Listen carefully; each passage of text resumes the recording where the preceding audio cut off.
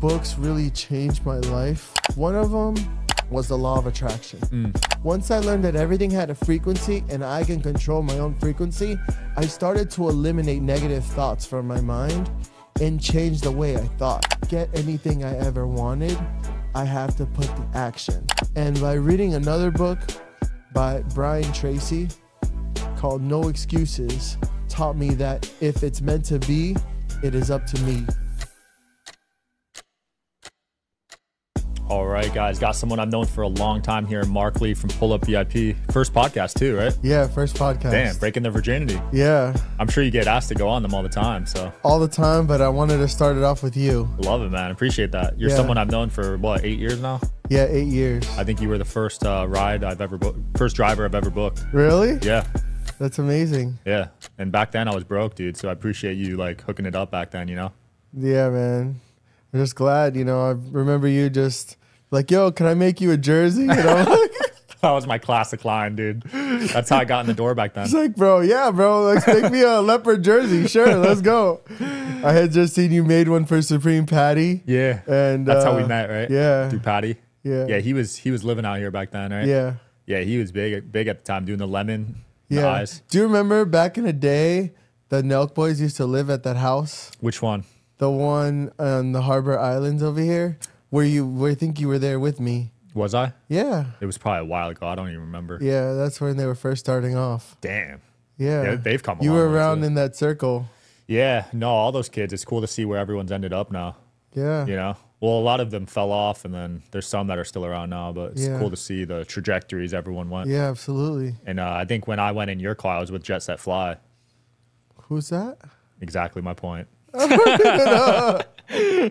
Just Fly? Jet Set Fly. Oh, Yeah, I you don't even know. him. That's funny. Is he big now? No. Oh, That's okay. what I'm saying. There's two different trajectories. Yeah. Like some people take off, and then some people kind of fall off. Yeah. But I'd love to learn how you got started with the ride service industry. Uber. You started off as a regular Uber driver? I was starting off with an electric skateboard company back in the day, and I was already connected with a lot of people because I started off back in the day learning about social media, and I started to work with a few big people. And along the way, I ended up meeting this electric skateboard company. They were just starting off, and I wanted to help them out with their social media. And I was connected to a few big people, so I was like, all right, I'll fly with you to LA. We went to a Flow Rider party. At this Flow Rider party, I ended up meeting Jake Paul there, and he fell in love with the skateboards. At the time, I didn't even know who Jake Paul was, you know, and I'm at this crazy NASCAR party full of celebrities, and I was like, hey, if you guys know any celebrities in town, I would love to come bring him a skateboard and let him try it out. And I was there, and he's like, I'm a celebrity. And then Jake Paul, he at the time, he had like 1 million followers on Vine at the time. Mm-hmm. And I went and met up with him. We started riding skateboards around. He fell in love with the product, and we became best friends. Wow. And it's great to see, you know, all these people that you meet at an early age, you know, just become superstars. Yeah. You know, he's and crushing it now. He's crushing it, and it's amazing. You know, all these friends that we made along the way became superstars now. And you know, if you don't know them back then, you can't get to them now. No, you're not getting it now. Yeah, it's so funny looking just so innocent. Not Even knowing much. you're big time now. You know, it's 11 million followers on social media now. If you don't know Sean Kelly from back in the day, it's hard to get a hold of him because how are you going to compete with 11 million people sending you a message? Yeah. They get buried. Well, it's mainly just because like so many people hit me up now that it's like I kind of have to be closed off in a way. Yeah. You know, because I'll just get like used or scammed or whatever. Exactly. You know? A lot of people are messaging me now, and you don't know, like they have a verified blue check mark, and they're like trying to, they're start off with like a hey, and then they're like trying to sell me something. Or like, Classic. they're like, can I help you with your social media? Yeah. I get those all the time. The Yeah. giveaways or like growth or Yeah. making shorts. I get making shorts every day. Yeah. But I just started off, I was in LA.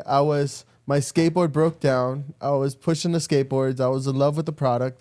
I started riding electric skateboards through LA, introducing celebrities to it. One day my skateboard. This episode is brought to you by BetterHelp. Give online therapy a try at betterhelp.com/DSH and get on your way becoming your best self. My fiance Ariel plays a big role in my mental health, helping me realize my true potential. Everyone's trying their best around you, so take time to appreciate someone close to you. I've tried therapy in the past and it helped me go through some tough times when I was in college dealing with mental health. I was on prescription medication. I actually had agoraphobia when I was in college, and therapy helped me figure out some answers to how to fix that problem. For 2 months, I couldn't even leave my house or I would have a full-on panic attack. So I love companies like BetterHelp that can get therapy in front of the masses. But therapy definitely helped me get better, and I definitely appreciate companies like BetterHelp because it's completely online and it's conveniently suited to fit your schedule and accommodate life surprises. Fill out a brief questionnaire to match with a licensed therapist today with the freedom to switch therapists anytime for no additional charge. Visit betterhelp.com/DSH to get 10% off your first month. That's BetterHelp, HELP.com/DSH. Check them out now. Breaks down and somebody says that, why are you stuck here? I'm like, oh, I'm waiting for a cab. And they're like, cab? Take an Uber. And I'm like, what's an Uber? And they're like, here's my code. Put this code in, you'll get a free ride. So I put my credit card information. I booked the ride. It was free. I fell in love with it. I got back home. I downloaded the app. I put my mom's car on there, and I started driving Uber. And my first week, I made $500. Wow.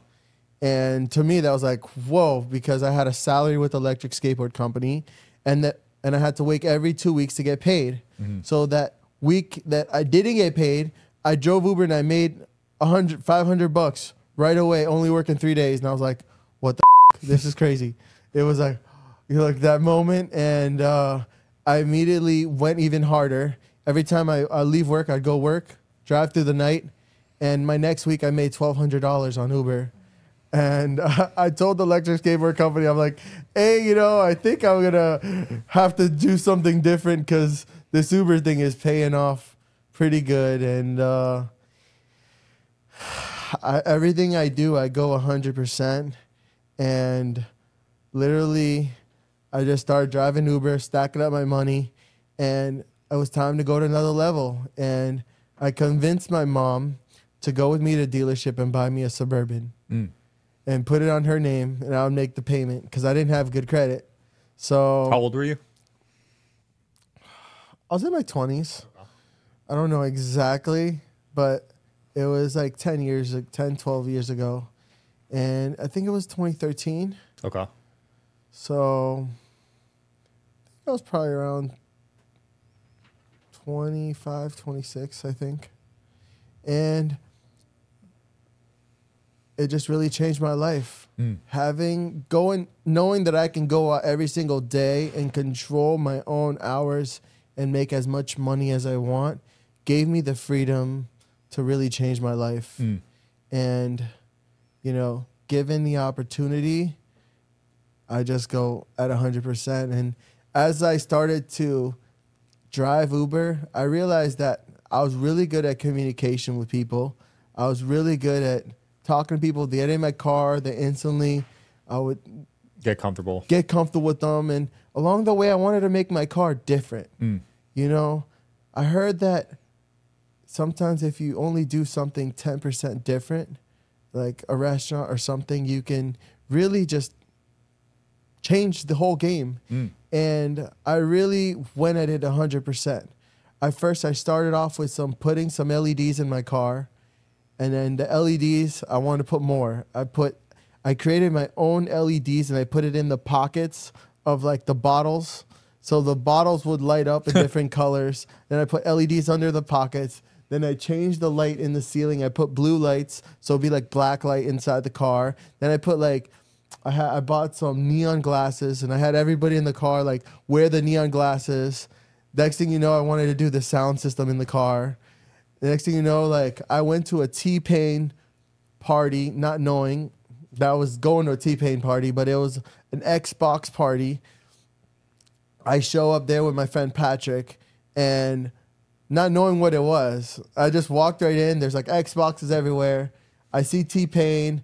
I go up and introduce myself. I told him about what I do. Told him I want to take him for a ride. Next thing you know, I'm filming a video. He's like, hey, I'm going for a ride next. And this guy overhears it, and he's like, can I go for a ride too? And I'm like, yeah, sure. So I take him for a ride. I show him my car, and he's like, hey, I want to gift you with something. He goes over and gets me a gift. I unwrap it. It's a brand new Xbox. Wow. And he's like, my name is Aaron Greenberg. I am the GM of Xbox. Holy crap. And it was just like, whoa. Those are hard to get these days. He's like, listen, I'm the general manager of Xbox. I want to give you this Xbox. It's a limited edition. There's only a few of them in the world. And I want you to be the first one to have this Gears of War custom Xbox for you. Damn. And I was like, wow. You know, this Xbox is probably worth a lot of money, but I'm not a type of person that just takes something, right? I want to add value. Because I think that's the most key thing to life is learning how you can add value. So what I did, I went to the drawing board. I got my friend Zach, who was an inventor. I'm like, Zach, listen, I have this crazy idea. I need you to help me figure out how to make this happen. Shout out to Zach on that, the genius inventor here in Fort Lauderdale. And I actually lived with him. He was an important part in my success. Nice. So Zach was this crazy, like, he looks like Jesus. I was living in his house. He has a pet lemur. He has a zombie apocalypse car. This guy's different.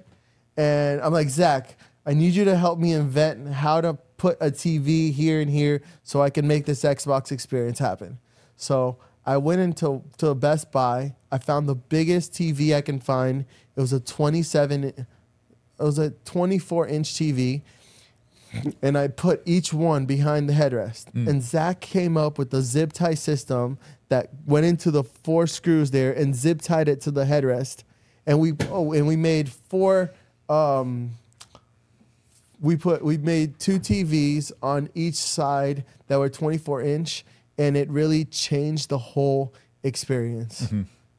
Now I created a video and I sent it over to Aaron Greenberg from Xbox.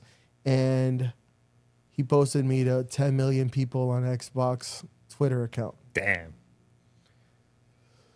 So that kind of started the relationship with Aaron and Xbox. Full circle moment. And just talk about being at the right place at the right time, getting an opportunity to get an Xbox, putting it in your Uber card, which I never seen that before. No. And just creating an Xbox experience out of my car. And that really, after that Xbox and those TVs in my car, it led into me creating my own systems in the car that would communicate with the passengers and also allow them to play YouTube videos. Dude, you must have had 5-star reviews on Uber. You must have been the most highly reviewed driver. I wanted 10 stars. 5 stars wasn't enough because I was going to engage you on so many different levels from sight. See, I even created my own juice that I would put into the fog machine. Yeah. That would you would taste the chocolate in the air. It's like those Vegas casinos that put scents in the air. Yeah. You had that in the car? Yeah. I got like some like organic like ones that my friends helped me find from like Whole Foods, and I would mix it inside we even created our own smoke juice that was like organic. Wow. My friend Zach, so it was like easy to breathe in. Dude, you went all out. Bro, all out is not even the word. You know what I'm saying? Because if you go through my Instagram, Sean, like you've seen it, over time you can track the progress. It's not like luck. I envisioned it in my mind, and little by little I upgraded, and each time somebody's like, yo, you can't make your car better. And I was like, boom, I made it better. It leveled up. There's always levels to it. Yeah. Like even here now, I'm sure even though you're super successful now, there's always levels to it. Oh, there's more. I feel like I'm just getting started. Yeah. Yeah. No, I love that you're on a podcast explaining the story, because people will just see you with a celebrity online. They don't see the work that went into that. Exactly. Like you've driven every A-list celebrity in the world, though. I tried. I mean, quite the list. Could you name some of them for people watching? Okay, so the biggest one that is well known is Drake.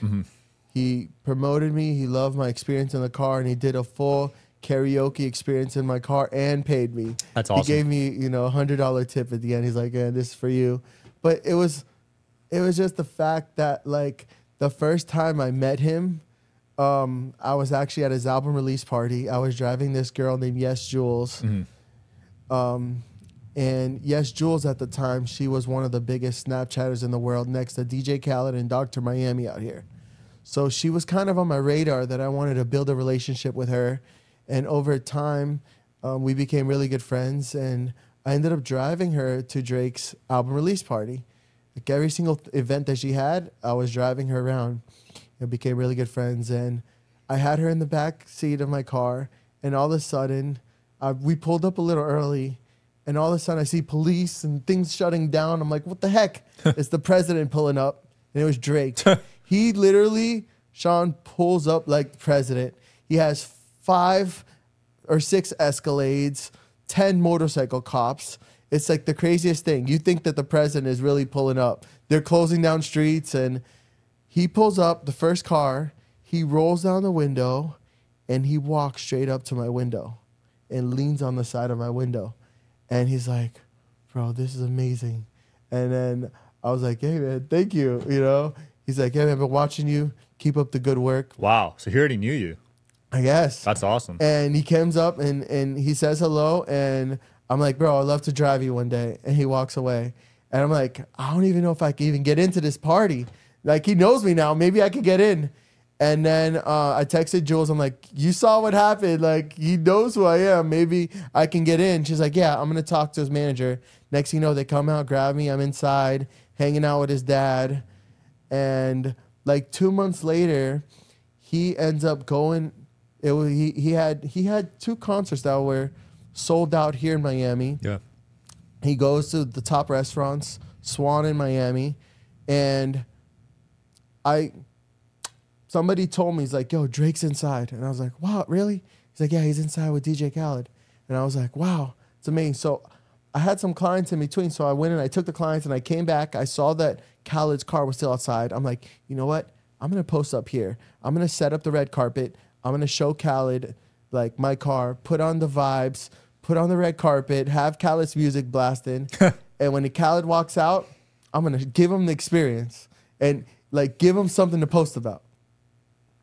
I look around, and Khaled's already in his car, and he's took off. Ah. But I look across the street, and there's Drake. So I immediately switch gears. I played sicko mode, and all of a sudden, Drake looks at me, and he's like, "What the f-?" He's like, so I immediately got to walk over him. I dab him up, and Grumman puts him in my car, and he's like, "Take him bowling." And that night was crazy. Wow. He did a full Instagram moment in my car, posted it on his story. While the concert was still going on, I was still on his story. Legendary. With sold out shows. Dude, that's huge. Grumman's a good guy to know, too.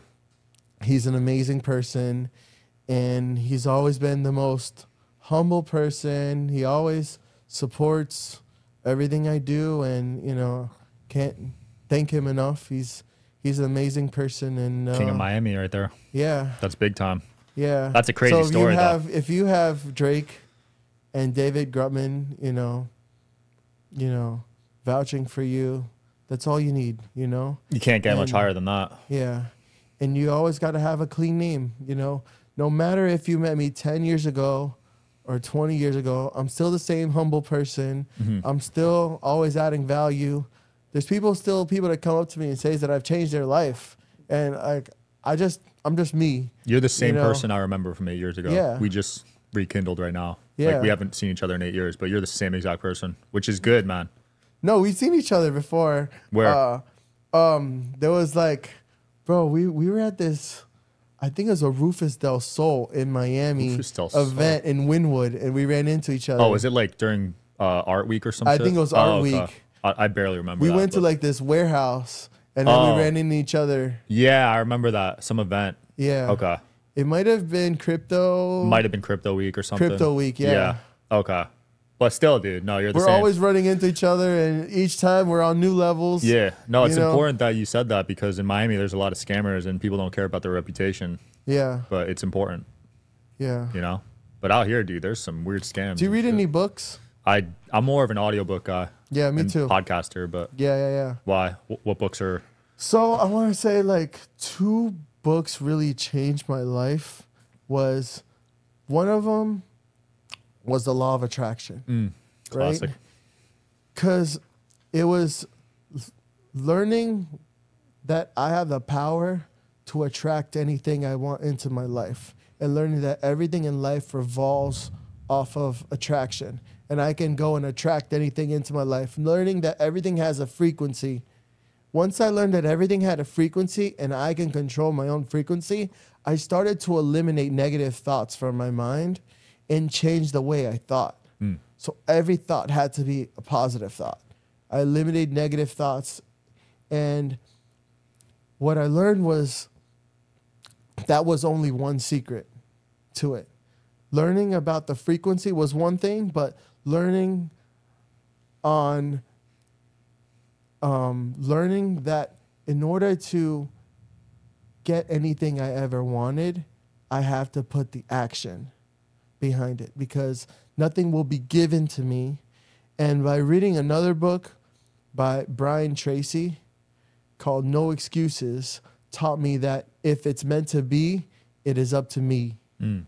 And the moment I started to realize that all right, if it's meant to be, it's up to me. I have to go get it. I have to go attract it. I have to go do it. If I don't put in this work, it will not happen. So even if I go broke, I got to go do it. I got to complete something. Right. And even if I don't complete it, at least I'll be one step closer to my dreams. And that always leveled me up. I love that, dude. To the point where I had become the top driver. I had Drake talking about me. I drove Kim Kardashian's best friend, Food God. Oh, He became a really close friend of mine. Nice. I met him through this guy called Murder Murphy. I know Murda. So I met him through Murder, and Murder was kind of his manager at the time, and he was like, "Listen, I'm gonna connect you, with my guy Jonathan, Food God, and I want you to meet him." And I couldn't meet up with him when I wanted to meet him, but I met up with him. He had broken his phone, and he was at the Apple store in Brickell fixing his phone.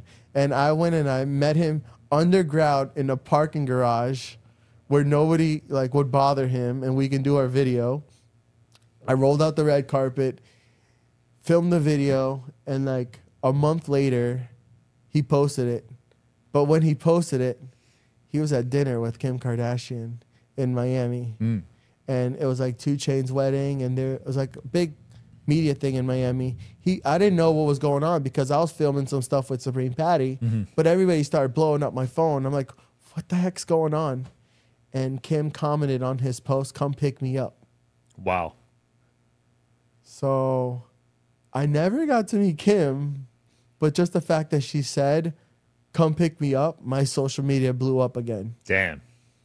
That's big time, dude. Yeah, you're probably the #1 celebrity driver. I would say. Well, I'm saying probably celebrity driver. There's probably a lot of celebrity drivers, but none of them focus on an experience. Right. They just pick them up. You're just going to be that guy that just picks you up and drops you off. You're not going to be memorable.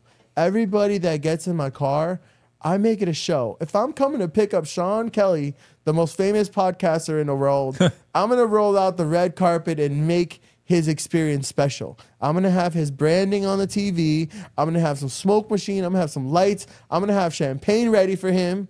Just like when I picked up Dan Bilzerian in Miami. I had everything lined up. That came through Vitali.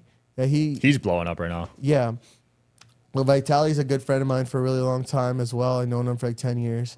And I was like, Vitali, I want to just go pick up Dan Bilzerian and give him an experience. I love his energy. He gets all the girls. I want to be around this guy.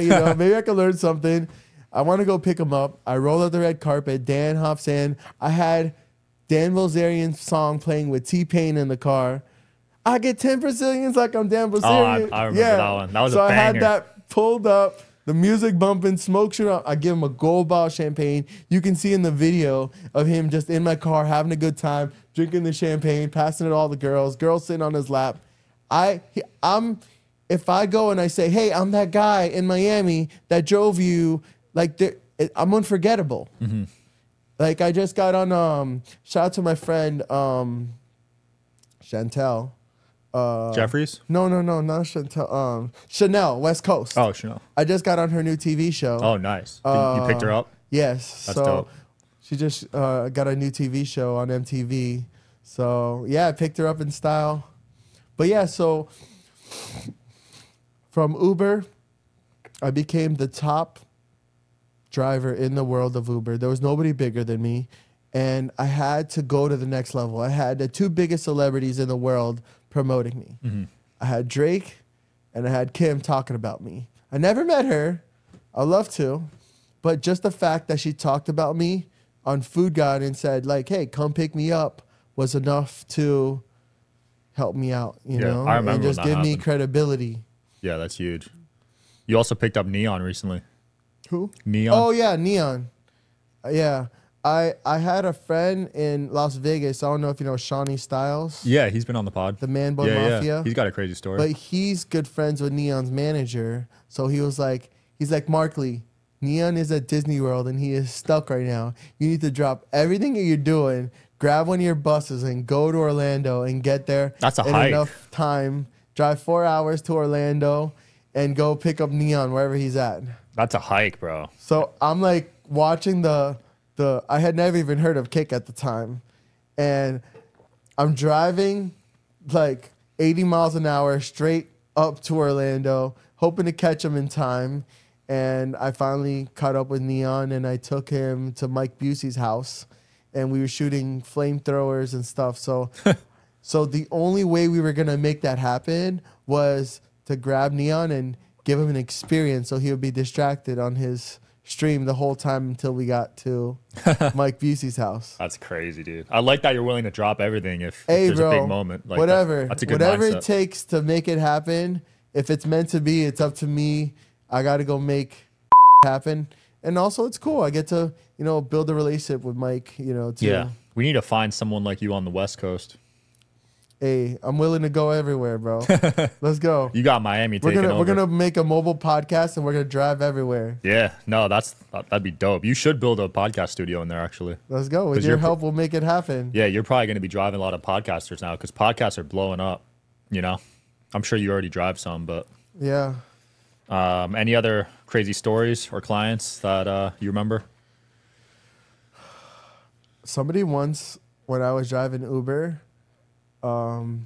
paid me $1,500 to drive them and take them to the most haunted house in Miami during Halloween. Really? Just to take them there? Yeah, I was kind of freaked out. I didn't really know that there was an actual real famous haunted house in Miami and people want to sleep there. Oh, he wanted to stay there. He wanted to stay there.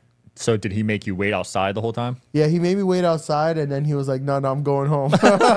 It was that haunted? I guess it was that haunted. I would do it for $1,500. Yeah, that's easy money. But I tried not to get too close to the house because I don't know, he might bring back some ghosts or something. You got to sage the car after that one, man. Yeah. He might have brought those ghosts in your car. Yeah. Dude, it's been cool. Anything you want to close off with? Where can people book a ride with you? Pullupvip.com. Yeah, so I'm excited. So after the whole Uber thing, I started my own transportation company, Pullup VIP, and I build all my custom buses from the ground up. Nice. So that's how I transitioned, and now I got my own factory in Indiana, so we can build a custom Sprinter van from start to finish, and just really taking it over. And now I got some crazy projects. So I'm soon becoming like the Elon Musk of buses. So from start to finish, I can build you a bus from start to finish and do it in the most craziest way possible. Like you think of it, dream it. Like I just met up with Scott Storch, famous producer of Like I'm working on building him a custom van. So it's just like anybody, if you have a dream, like I can help make that dream a reality for you and help build it the coolest way possible. Beautiful. And hopefully soon they'll give me my own show about building buses. Like Pit My Ride, but like Pit My Bus. I love it, dude. Also, let's shout out Coco Love, too. Yes, Coco Love. Shout out to Coco Love. You've been repping them on the East Coast, right? Yeah. So Coco Love's a new brand that I'm a part of. I'm so happy with it. It's the best tasting coconut water you'll ever try in the world. It has no added sugars, and it's just really amazing. We're really blowing this up. I'll second that. We have it at the Vegas studio, and all the guests love it, dude. It's so amazing, and I love it. Yeah, not one guest has disliked it. Really? I've had on hundreds. Do you have of them people. nice and cold? Oh yeah, we got them in the fridge. Wow, dude, they're really good cold. I will say, because I've had them warm temperature, but cold is fire. Wow. Yeah. Shout out to Coco Love. Thanks for coming on, man. Thank you, man. Thanks for watching, guys. Peace.